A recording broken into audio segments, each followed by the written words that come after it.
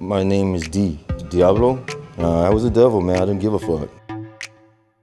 I've been in both adult and juvenile prison and deported, lifetime banishment to Korea.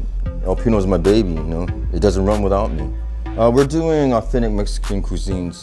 I try to make it as authentic as possible. Everything that we make, from meats to sauces, I use Mexican peppers. It's hilarious, man, all these motherfuckers that come out now trying to be my friends. Oh, we knew you were gonna be successful. Fuck you, motherfuckers.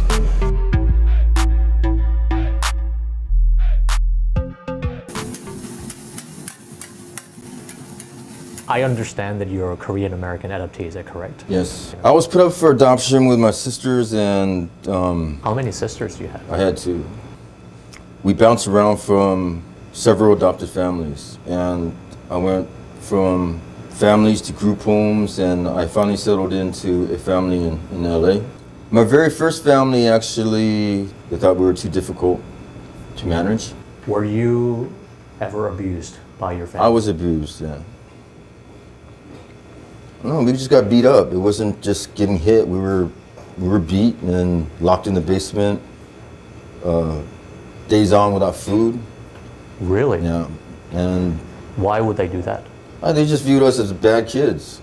I don't know how bad a 7 or 8 year old can be, but I guess we were bad enough to be locked in a basement. To this day, I got a really bad relationship with my older sister. I think she was abused differently than me, and it kind of separated us. She ended up going to a lot of foster care. She ran away a lot, and I had my dislike for my sister, my older sister, because she abandoned me and my younger sister, you know. So she just ran away? Ran away and left us there, left us to get beat.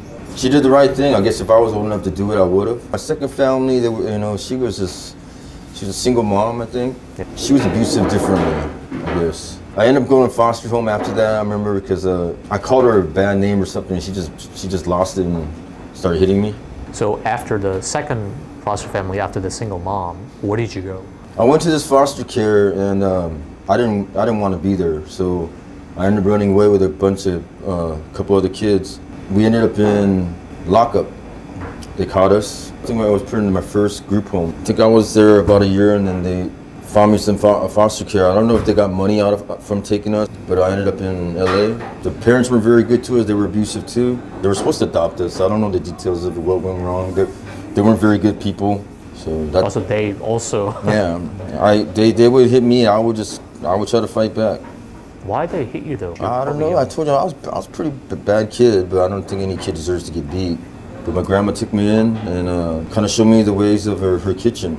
And this third family, were they Korean or were they? They're Mexican. This is like your Mexican grandmother. Yeah. My grandma started calling me D when I was younger. She used to have like fucking fresh milk delivered to her, right? And I saw this guy literally take half of my grandma's milk and put water in it. I think he does that with everybody. So she caught me pissing on him, actually. So that's when she started calling me Diablo. So at the time, you didn't consider yourself Korean or anything, right? There were times the other kids viewed me as Asian. I got made fun of and stuff, and I've gotten a lot of fights. You made fun of me or made fun of my sisters, I would fight. I adapted to the Mexican culture. You know, all my friends were Chicanos. It was basically I was just a Mexican kid. I talked like them, I dressed like them, I acted like them. I never took that to school though. I actually loved going to school. It took me away from that violent life, violent neighborhood, and I love sports. In America, you can't play sports if you don't get good grades. You got to be at least a C average, I believe. So I took my academics very seriously. All the street stuff, gang life, I did not take that to school. You said you're bad. Like, what does that involve? During this time, I went to juvenile prison. I hurt my adopted dad pretty bad. Did you end up killing him? Or? No, I didn't end up killing him. I just hurt him really bad. I didn't get really that much time. The judge kind of understood my background. I got a couple years. I've been in both adult and juvenile prison. Juvenile prison's far worse. What's juvenile prison like? Juvenile prison was scary as fuck, man. I always had to do this. I always had to look back.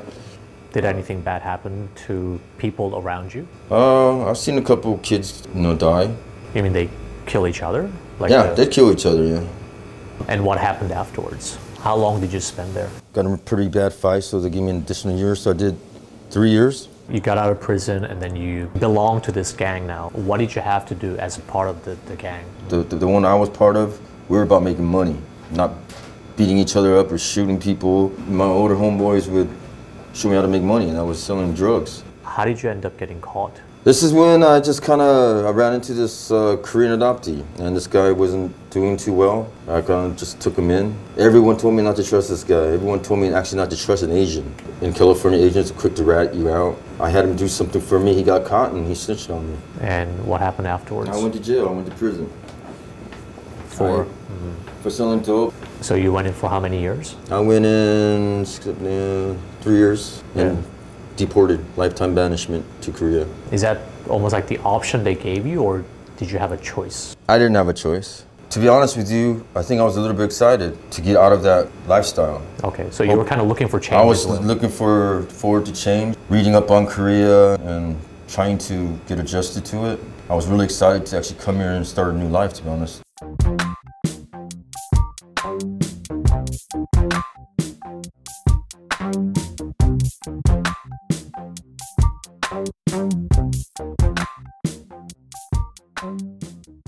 These are our 5 of our most popular dishes right here. Carnitas, carne asada, chicken enchiladas, salsa verde, and brisket enchiladas.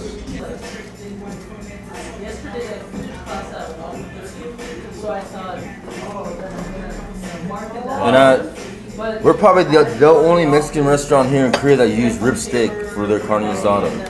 Yeah, try our guacamole.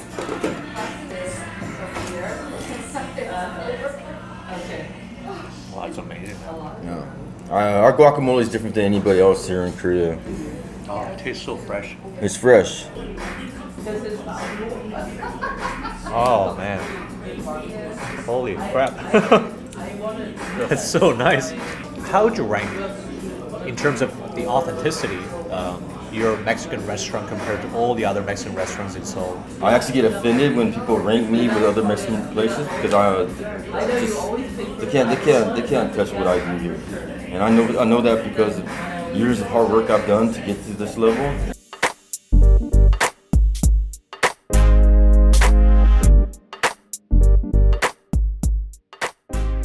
This restaurant is gaining their reputation as, you know, one of the best, if not the best, Mexican restaurants in Korea. How do you feel about that? Before I would get excited from like any reviews and stuff. Now I know it. I get a lot of shit from my wife. I get a lot of shit from my 2 partners. You know, the food costing is high, but then at the same time they realize that's why we're #1. The minute I feel like I need to cut corners, I just don't need to be an owner of Pino. I need to get out of the business. What was your lowest point in Korea? I was young when I came here, so excuse my French, man, but you know, I wanted to party, get pussy, and that's all I cared about. Describe your lifestyle to me. I just had an entourage. I drank every night and I just partied. I never drank before till I came here, so it was basically, drinking was like a drug. How much were you drinking? Up to maybe 10 to 15, even 20 bottles of soda sometimes. And I had a little bit of money. And how long did that money last you? That didn't last me very long at all. So I was spending thousands nightly. I was homeless one time in Busan. I lived in Busan Station for a couple months during the summer. So you were literally homeless? Yeah, I was literally homeless. How did you survive? I really didn't. I just drank. I just didn't want to think. Yeah, I guess you could say I was depressed living here. How did you overcome that depression? My wife. I met my wife at the first hospital I went to. She was an intern. Eventually she became my best friend because she's the only one that could speak English. 두 분 어떻게 만나셨어요? 병원에서 제가 그 정신보건 사회복지사로 트레이닝을 받는 시점이었거든요. 새로운 환자가 들어왔다. 근데 이제 영어밖에 못한다. 그러면서 사람들의 관심이 좀 가더라고요. 이제 인터뷰를 저도 하고 넘지 말아야 되는 이렇게 사적인 부분까지 동화가 되면서 얘기를 하다 보니까 네. 원래 캐릭터는 어떤 것 같아요? 되게 순수하고 좀 마음이 여린 것 같아요. 네. She's saying you're softy on the inside. Yeah, right.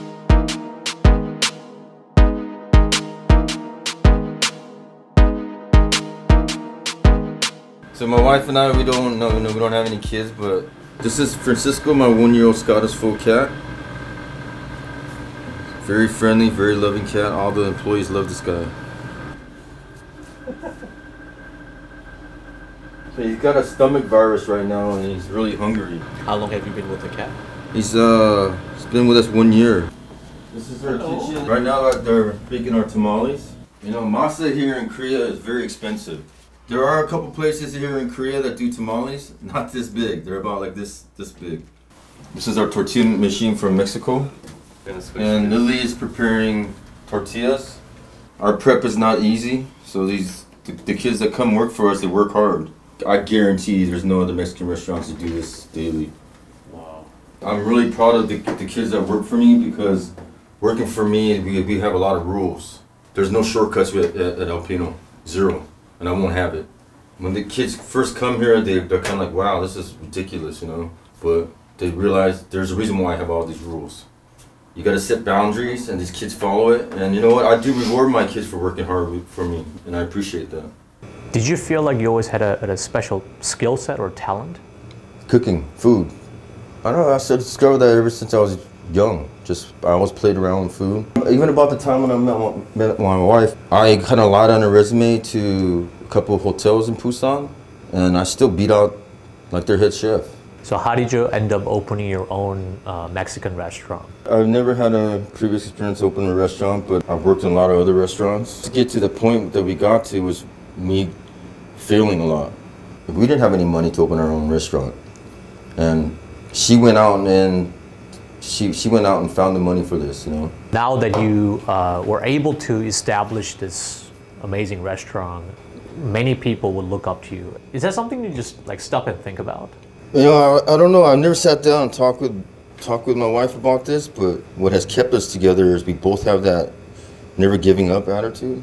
No, she never gave up on me. So the thing about me is I just never gave up on trying to be a chef.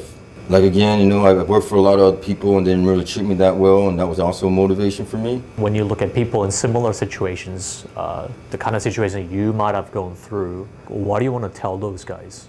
If you set your mind to it, you can overcome it, man. I don't know what you want to do with your life, but feeling sorry for yourself is not going to get you anywhere. I am an example of somebody that had nothing, that built something for himself. And people might say, oh, he could have never done this without his wife. And they're right. But you got to also give that person a reason to stay. And I think she's seen that, you know, I just fought through a lot of adversity.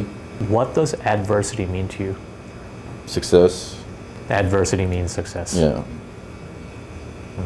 I was always a fighter, and I can almost guarantee all these people that doubted me, they fucking hate that I'm here at this position. They still want to see me fail. I'm not going to give them the satisfaction.